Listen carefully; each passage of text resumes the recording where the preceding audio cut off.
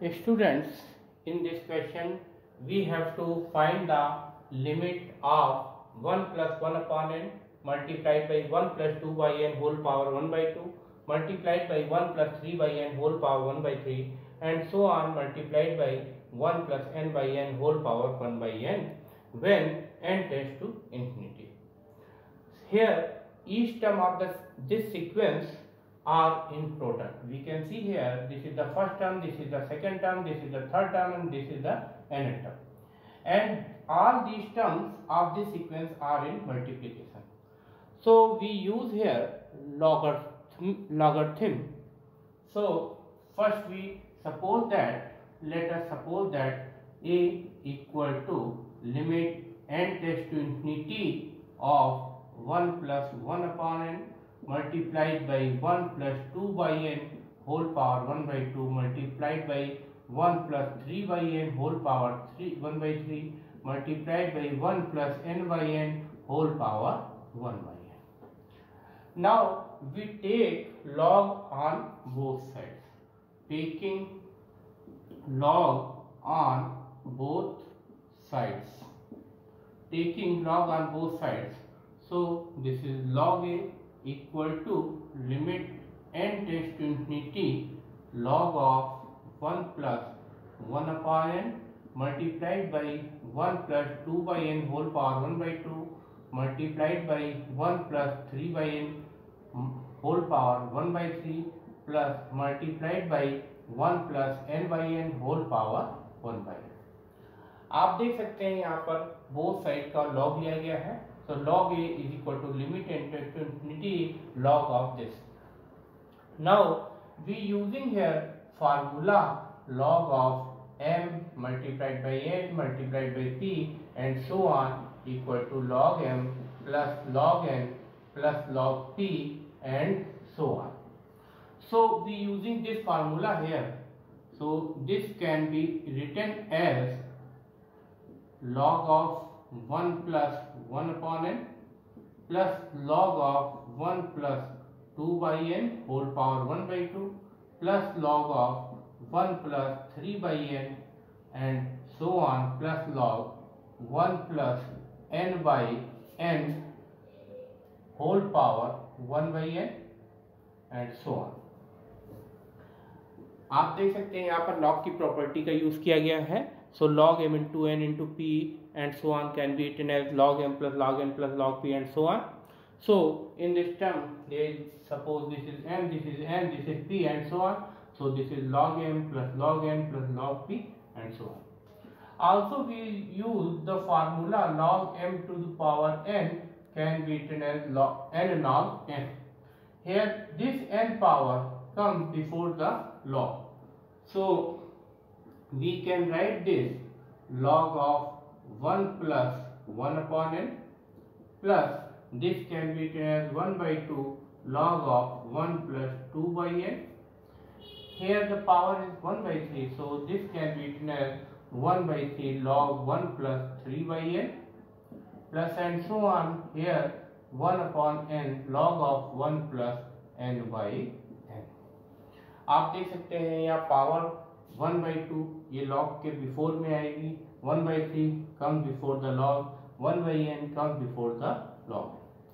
Here we can write also 1 by 1. So now we find the general term of this sequence, that is the rth term of this sequence.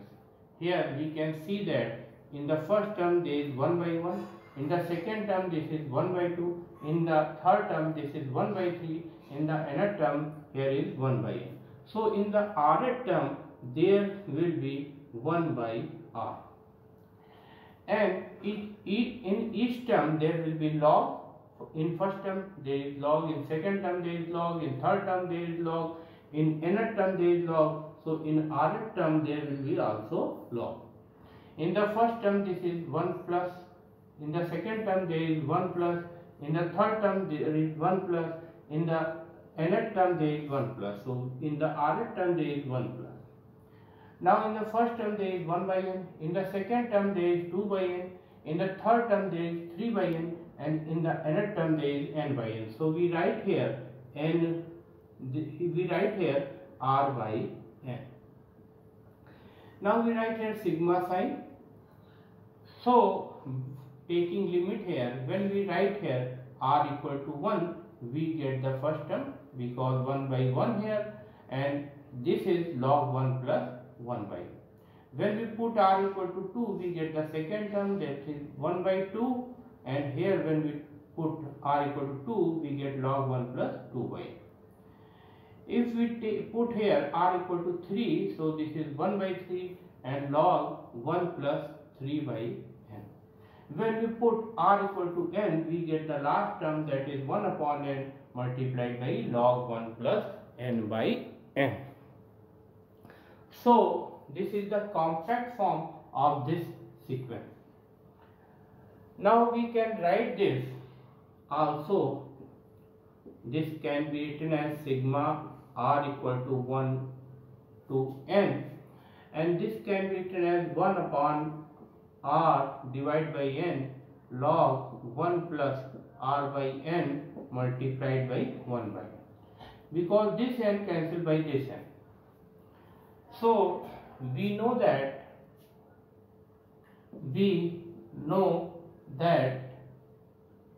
number 1, in place of limit n tends to infinity and sigma, we can write here integral sign. So we write here integral sign, and in place of r by n, this is equal to x. So we put here 1 upon x multiplied by log 1 plus x. In place of r by n, we put here x, and we know that 1 upon n, this is equal to dx, so put here dx. Now we find the integral of this limit. So we know that x equal to r by n, and the lower limit of r is 1, so this is 1 upon n, and n tends to infinity here, so we write 1 upon infinity, that is equal to 0. So the lower limit of this integral is 0. Similarly, for upper limit x equal to r by n, here the upper limit of r is n, so this is n by n, and n by n, this is 1, so here we write 1. Now we can see this is first term, this is the second term from islet. Now we integrate this. So for integration, first we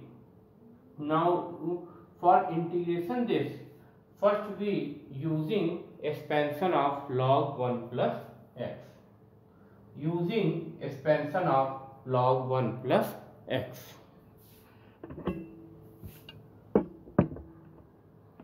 So here we can see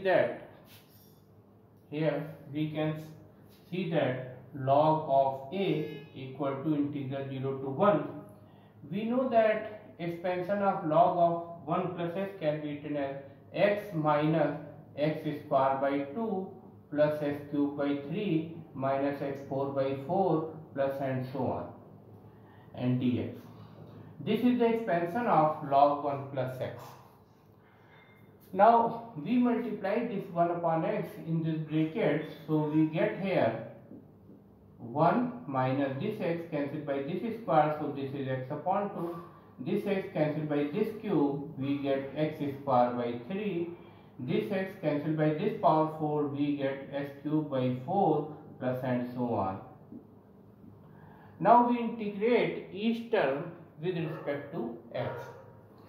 So integration of 1 with respect to x is x here. When we integrate this x by 2, so 1 upon 2 is constant here, and integration of x is x square by 2, so this can be written as x square divided by 2 square. Similarly, when we integrate this x square by 3, so 1 upon 3 is constant, so it comes outside the integral sign, and integrate x square with respect to x, so this is integration of x square is x cube by 3, so this can be written as x cube upon 3 square. And here when we integrate s cube, we get s to the power 4 divided by 4, so this is 1 upon 4 square, and so on. And applying the limit, when we apply the upper limit in place of x, we get 1 minus 1 by 2 square plus 1 by 3 square minus 1 by 4 square and so on.